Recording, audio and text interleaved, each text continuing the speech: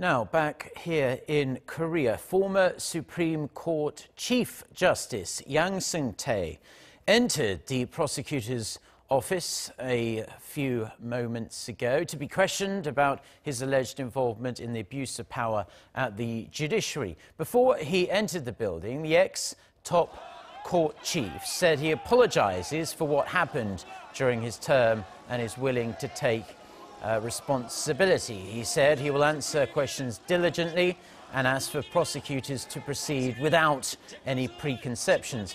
Yang was the Supreme Court's Chief Justice from 2011 to 2017. He's accused of using trials as bargaining chips in the Supreme Court's dealings with the previous Park Geun-hye administration to achieve his long-envisioned plan of establishing a separate courts of appeals.